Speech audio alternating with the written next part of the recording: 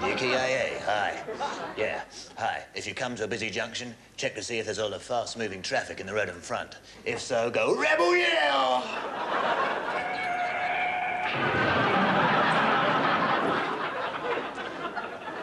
And then look left, look right, look left again until you find your leg.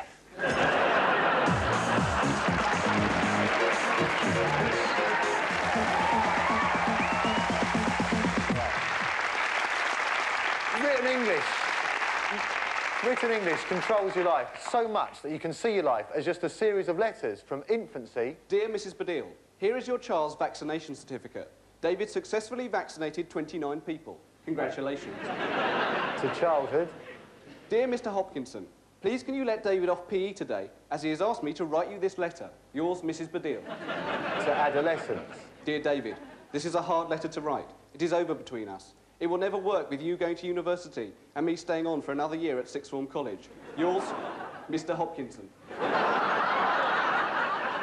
The English language is a beautiful thing and has been exported around the world very imaginatively.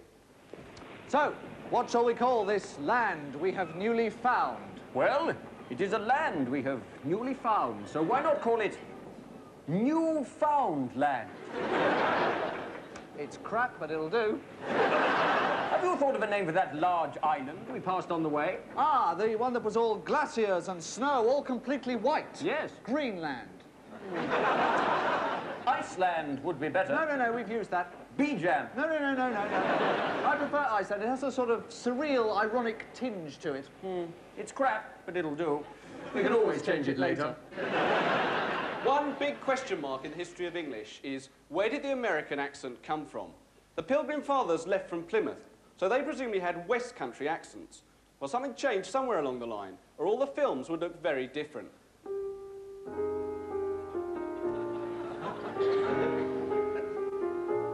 Of all the gin joints in all the Thames in all the world, she has a walk in the morning. Play it again, Sam. 2, 3, 4. I've got a brand new But perhaps the strangest of all British dialects is the one used by tabloid newspapers, who have invented a brand of English spoken nowhere in Britain outside of newspaper offices. How's your son, Nigel? 26. He's to wed. Ooh, wedding bells for Nigel, 26. Is it a whirlwind romance, or is he to wed his long-time live-in lover, Lindsay, 36? 24, 36. No, it's a tug of love, snip-hop, office Romeos, heartbreak, death plunge, sex change shocker. He told of his ordeal. He was ashen-faced as from his £150,000 house in London's posh Ealing, he told our reporter to four-letter shocker off. Prince Charles has made several speeches warning that the English language is in decline. To illustrate this, he imagined a version of Hamlet in contemporary English. But this isn't really a fair example. Let's face it, there are many contemporary situations where Shakespearean language wouldn't frankly be much use. At the third stroke, the time, that many-fingered creature, thief of days, who steals youth's visage in his carpal vice, time, sponsored by Accurist, now manufacturers of watches which do wrap round the wrist like shards of eternity, the time will be to be or not to be. That is the question.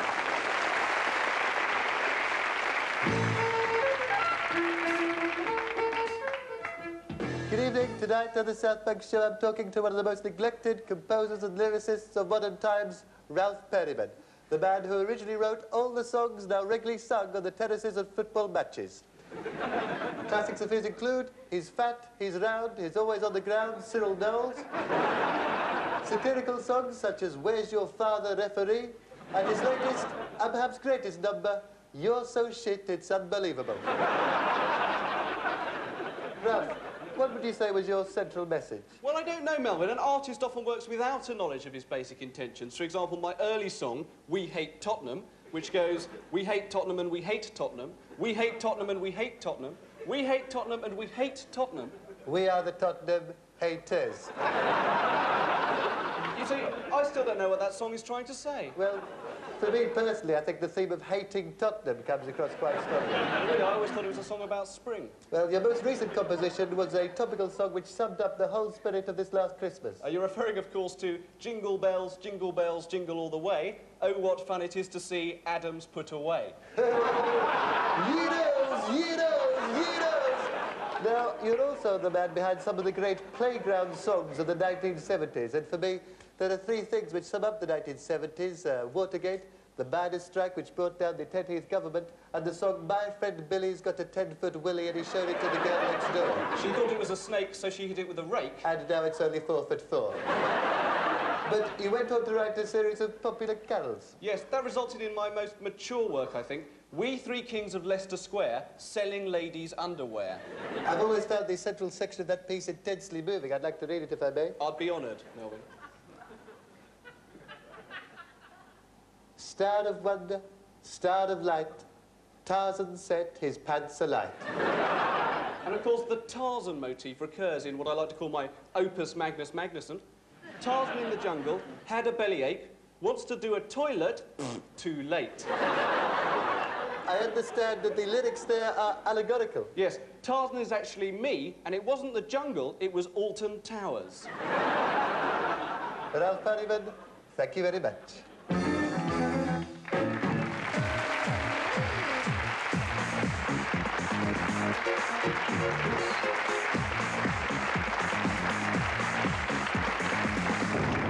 Learning a musical instrument is, for most of us, a terribly disillusioning process.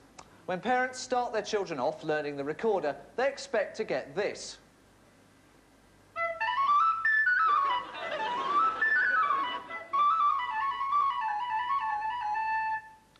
Whereas, in fact, of course...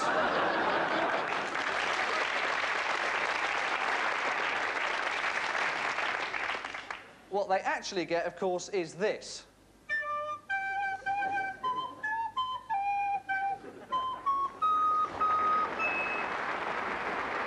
Even worse is the piano. Wherever you find a piano, there will always be someone who will go over to it and start playing the same thing.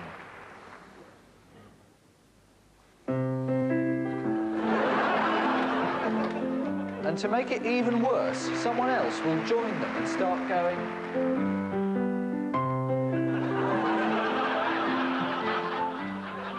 And thanks to Depeche Mode for that demonstration. Now, over the last year or so, classical music has started to enter the pop chart, with Nigel Kennedy and Carreras Domingo Pavarotti making the top 3. How will this success in the pop world affect classical musicians? Already there are signs that it is beginning to do so. Last week, for example, the Berlin Symphony Orchestra split. The woodwind section left owing to musical differences. And already the lead clarinetist, Hans-Peter Dortmund, has released his first solo album, Concerto for Clarinet and Orchestra, only without the orchestra. And already it seems that the familiar vices of popular music are creeping into the classics.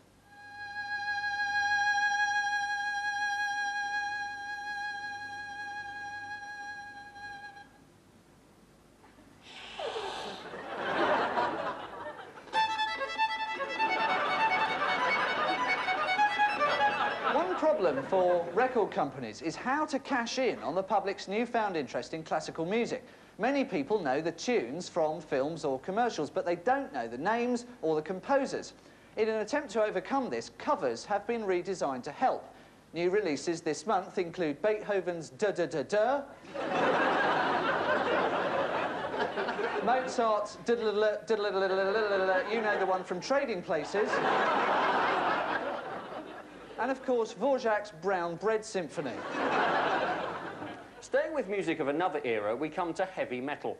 Now, recently, there have been many accusations that heavy metal promotes devil worship.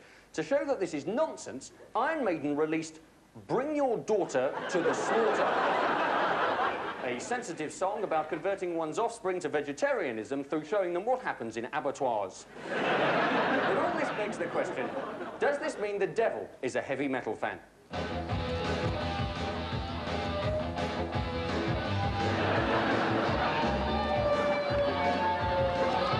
you turn Sorry, Mum. Hey, what's this? It's got a good beat.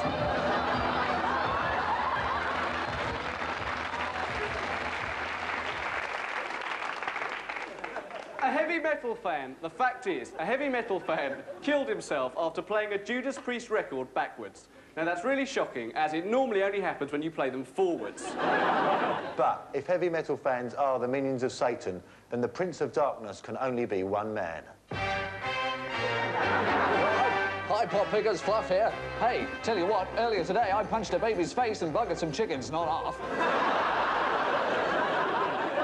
A simple video recorder can reveal which top celebrities are smuggling satanic messages onto our screens through backward babbling. Aha, all right. Well,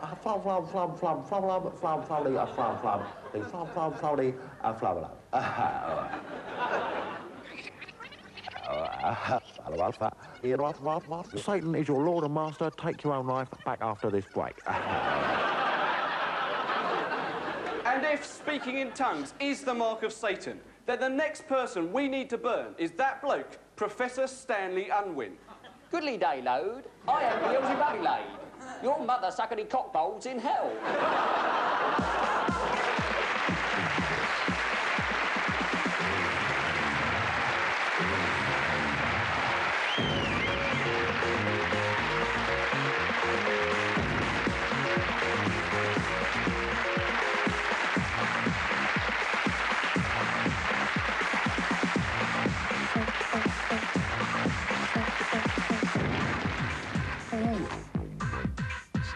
I'm sure what you say.